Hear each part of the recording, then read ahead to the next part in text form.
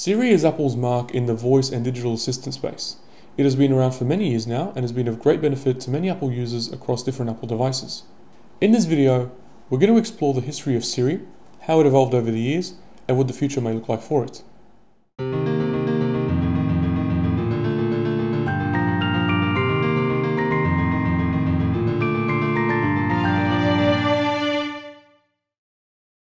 Some of you might think that Apple started Siri, but that's not actually the case.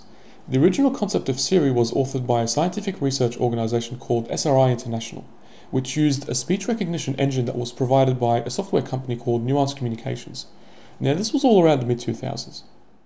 In February 2010, Siri was released as an iOS app, but just 2 months later, Apple acquired Siri and integrated it into the iPhone 4S, which released on October 4th of 2011. This obviously involved removing the Siri app from the iOS App Store. Ever since its integration, Siri became a very important part of not just iPhones, but also other Apple devices like the iPad, the Mac, and the Apple TV. But what was Siri like in its early days? When Apple introduced Siri in beta back in 2011, it was capable of applying a range of voice commands, which by 2011 standards was actually pretty good. Some examples include checking basic information like the weather and the time, performing phone and text actions, and scheduling events and reminders. A couple of aspects already stood out about Siri at this stage. First, Siri was able to recognize the voice of the main user. This was essentially a glimpse of something quite significant, which is that Siri is a piece of software that has noticeable learning capacities.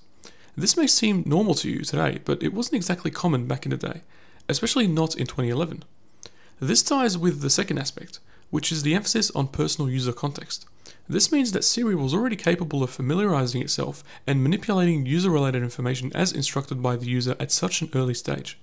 This was quite brilliantly demonstrated in the Apple keynote, where Scott Forstall asked Siri whether he had anything happening at a particular time on a particular day, before he then asked Siri to respond to a related text message he had just received.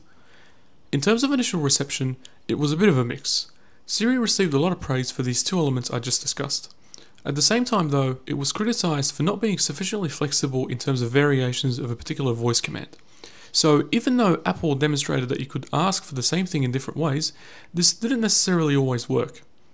Another criticism was that Siri struggles to understand some English accents, whether native or foreign. Now this is an issue that you can probably never fully address. In fact, we do still occasionally see instances of Siri not being able to understand certain people who speak with certain accents. But of course, even though we may sometimes come across this issue today, it's nowhere near as bad as it was in 2011. There is another aspect about the old Siri that I personally didn't like. Now, this didn't affect the functionality, so it's not as bad as the limitations I talked about earlier. It's more to do with the aesthetics, and that's basically Siri's voice being kind of robotic. Here's a sample so that you know what I'm talking about. Here's the weather for today. Thankfully, this is no longer the case today, and Siri obviously sounds much more natural. With the release of iOS 7 in 2013, Siri received a major interface update to go with the rest of the operating system. We also started seeing improvements to the voices of Siri, that is, the voices themselves, but also other improvements like the addition of a male voice as opposed to only female voices. Some other notable features that Apple gave to Siri include the Hey Siri command, which was added in 2014. This was a solution that allowed users to activate Siri without having to press and hold a button, which was especially useful when a user couldn't physically hold their Apple device. But Apple didn't stop there, as there were several subsequent improvements relevant to this particular feature. First, Apple updated the Hey Siri feature in 2015 to ensure that it only works for the owner of the device. This is designed to prevent unauthorized activation of this feature. For example, imagine you've left your phone somewhere and someone else happened to see it nearby. Before this addition, they could potentially cause damage if they had malicious intent by activating Siri and asking it to perform some tasks. Now you may think about this and say, oh, but the phone is locked, so they wouldn't be able to do anything with it. Well, first of all, the average person probably doesn't touch or maybe doesn't even know about the Allow Siri when locked option, which is enabled by default. Also, while Siri can't perform certain functions unless the phone is unlocked, there are other functions that it can perform, including making calls and sending text messages. But moving on, iOS 17 and iPadOS 17 allowed users to just say Siri to activate Siri instead of Hey Siri, which is, a nice little change. But a more practical improvement was the support for back-to-back commands, meaning that you wouldn't need to activate Siri every time you need to talk to it. Among other useful features, like Siri supporting language translation, Apple expanded the capabilities of Siri to include support for commands involving third-party apps. Now before that, you could get Siri to perform tasks only involving system apps. But most, if not all users will be using third-party apps on top of system apps. So that was obviously a welcome addition. Unfortunately, however, despite all of those additions, Siri was starting to fall behind other digital assistants, especially Alexa and Google Assistant. The main problem is that the other two digital assistants were simply smarter than Siri, allowing them to perform more actions, and so these extended beyond the scope of what Siri is capable of. An example of this would be when Siri responds with, "Here's what I found on the web," to a certain command, whereas its counterparts are actually able to do what the user asks them to.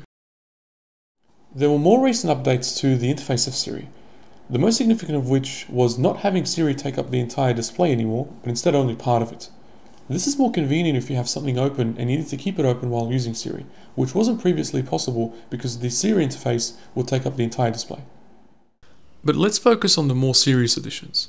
With the recent release of Apple Intelligence, Siri received improvements including greater language understanding, awareness of personal context, the ability to execute commands across different apps, and being able to provide information about the user's Apple device, mainly features and settings.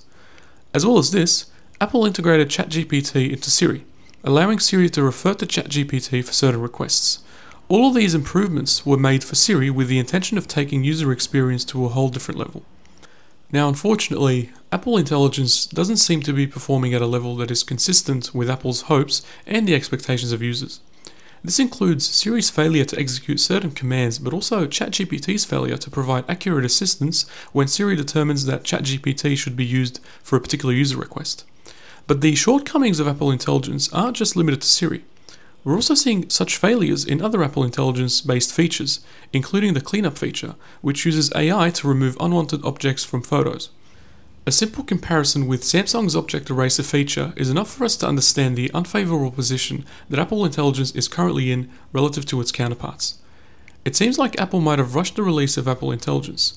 Releasing Apple Intelligence as early as possible might have been a top priority for Apple, given the rapidly growing interest and reliance on AI in this space. If this is true, it would be quite contradictory to how Apple usually does things. Apple is known to take more time to focus on perfecting a feature rather than focusing on releasing it as soon as possible. We've seen in this video that Siri has had its highs and lows, but what's next for it? What does the future hold for Siri? Well, there are a couple of areas that Apple seems to be headed towards when it comes to improving Siri. First, it's thought that Apple is working on their very own large language model, or LLM, for Siri. The intention here may be to eventually replace ChatGPT with an equivalent solution that is developed in-house. The likely reason for a change like this would be the notion of control. While Apple has integrated ChatGPT into Apple Intelligence, including Siri, Apple doesn't have full control over ChatGPT because ChatGPT is the property of OpenAI, not Apple. On the other hand, other LLMs like the Google Gemini are developed fully in-house, giving Google full control over its LLM. In such a case, if Google wishes to take Gemini in a particular direction, there wouldn't be obstacles that might be present if Gemini were the property of another developer. That might be an issue that Apple is experiencing right now, and as such wants to address it by dropping ChatGPT in favor of its own LLM. Second, it looks like Apple wants to use Siri for even more devices. This includes a class of new devices that are more likely to rely on voice input, including a smart home display and smart glasses. Now, it's one thing for Apple to successfully develop and release such devices, and it's another thing to ensure that Siri's integration into those devices is seamless, especially if they're going to be heavily reliant on Siri. There will likely be new sets of commands that are unique to those sorts of devices, and so it's a top priority for Apple to make sure that Siri is able to handle such commands well, among a bunch of others, of course. Overall, I think it's been wonderful to witness the birth and growth of Siri over the last 14 years. The future seems packed with rather exciting changes, and I very much look forward to it. But more importantly, I look forward to hearing your thoughts down in the comments. Thank you so much for watching. I really hope you've enjoyed this video. If you have, please like, share and subscribe. And feel free to let me know in the comments if there is anything tech that you're interested in and want me to make a video about. In the next video, we're going to be discussing the highly anticipated return of a certain Android smartphone lineup that has been absent for years. I think it's going to be very interesting, so make sure to tune in for that. Also, please consider supporting me by donating to my channel through buymeacoffee.com. I would really appreciate any support as I continue to bring fun and interesting content like this, only if you can, of course. Link is down below. This was the Wizard of Tech, and I'll see you in the next video. Take care.